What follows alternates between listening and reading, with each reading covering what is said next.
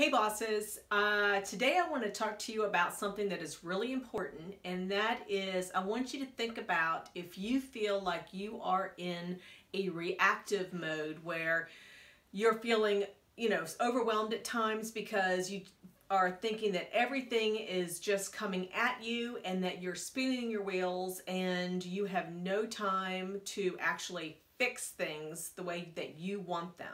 So in a sense, you're actually on that wheel of being in that reactive mode as a manager. And today I want to talk to you about how you can get off of that. But first I want you to ask yourself, do you feel like you are always in a reactionary mode where things are getting thrown at you? Or do you feel like you are in a mode where you're more proactive, you have the time and take the time to be able to plan things out? So those are some things that I want you to think about. And one way you can kind of understand if you are reactive or proactive when it comes to how you handle things is, do you feel like you are constantly putting out fires? Also, do you feel like you are working in your business rather than on your business? Basically, are you doing tasks that you really shouldn't, but rather than taking the time to be able to spend time on those strategic things that are really important to business success?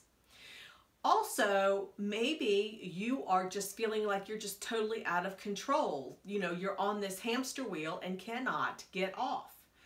Or maybe you are feeling that you are just the go-to person for every question that has to be answered in your company. That could be a problem as well. And maybe this is all causing you to feel, fear and frustration and just like, I am just never going to get my head above the water. All these things have a huge impact on business success. And so I wanted to talk about that today. Hey, I'm Dr. Heather Williamson with the Transformation Group, and welcome back to the channel. All right, so if you want to get more videos like this, watch more of them, they're going to really help you maybe overcome some of those challenges, then you need to subscribe so you don't miss out. All right, now I want to talk to you about what you're here today, and that is how to get off that wheel of being in reactive mode as a manager. All right, so the first thing that I want you to think about in being on that reactive wheel is that you're not getting things done the what you really want done. And in order to get off that reactionary wheel, you have to acknowledge that you're actually on one. And so if you want to get off of it, then this is 4 things that you can do. And the first is to actually schedule proactive time.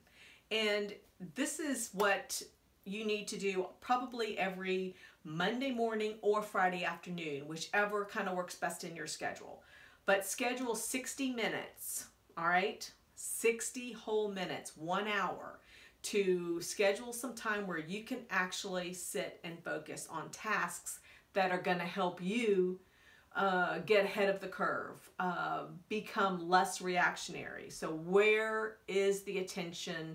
Where should it be? And once you take the time to do this, then this is the first step. And this will help you overcome that feeling of treading water at times. All right, so schedule time to be proactive. And if you think that if you're going to think that it's going to happen just once a month or once a quarter, then you're going to stay in reactionary mode. It's a given. So you need to commit to doing this once a week, all right? Some of you may need to do it maybe twice a week or, once every 3 days. Whatever you feel is necessary, then that's what you need to commit to. And then the second thing that you need to do is to clear your mind. So this is where you go to a space where it is quiet. It can be in your office if you're working from home, or if you're working at an office, then go to a conference room where you can actually shut the door and, block everybody out. Also schedule this on your calendar so no one interrupts you during that planning time. And you can call it, proactive planning time or just planning time. I don't care. Whatever you do, just schedule it. And then I want you to come with a pad of paper and a pen. And that's it.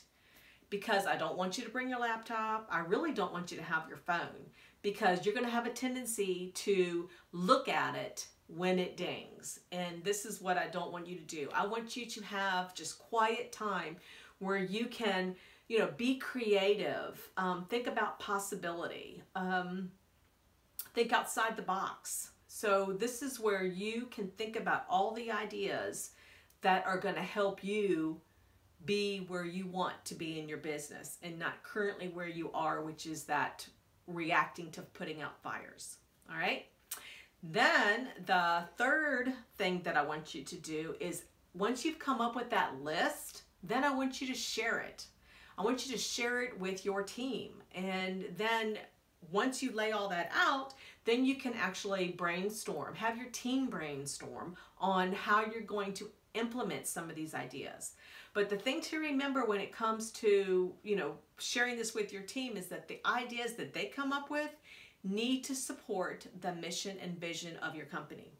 If they do not support the mission and vision of your company, then scratch them off the list, because it's a waste of time and you're going to go right back to putting out fires, all right, and being reactive. Then the fourth thing that I want you to do is to implement. So this is the cool thing where you get to put into practice of what you want to do. And to do that, you need to look at that list, have your team look at that list, and then prioritize where your attention should be. And then once you do that, then you need to just figure out, all right, how are we going to do this? Create some action steps and implement. Now, keep in mind that it may not go perfect the first time. So you might need to tweak a few things. That is fine. It's exciting that it's actually being implemented. I mean, really, that is like the first step when it comes to being proactive. Think about, now we're actually doing something. We're not just talking about it. So implementation is key. Now, when it comes to, the implementation, once you have tweaked it, you might need to tweak it a couple times. Go ahead and tweak. I give you permission. I also give you permission to take the time to be able to do this. If you're not going to give it to yourself, I'm giving it to you. All right. This is important. Really important. All right. So the key here is being proactive is important, because you're going to feel safer. You're going to feel calmer, because you're not going to feel like you're trying to get off that hamster wheel. You're going to feel so much better, and your people are going to feel better as well. So it's a conscious, learned effort that you have to do, and it needs to be a habit that you just kind of put into your daily routine. So you have to commit to it. So anyway, let's recap, because I think this is hugely important. So when it comes to getting off that wheel of being in that reactive mode as a manager, the first thing you have to do is to schedule proactive time. The second thing is to clear your mind. The third thing is to share everything that you've come up with your team. And then the fourth thing is to implement. All right? So hopefully you found some value in this. And if you did, please like the button below. Don't forget to subscribe. And last but not least, go out and be that boss that your employees want to work for. And that is somebody who is proactive and has got their stuff together. All right? So have a great day, and I'll be talking to you soon. Bye.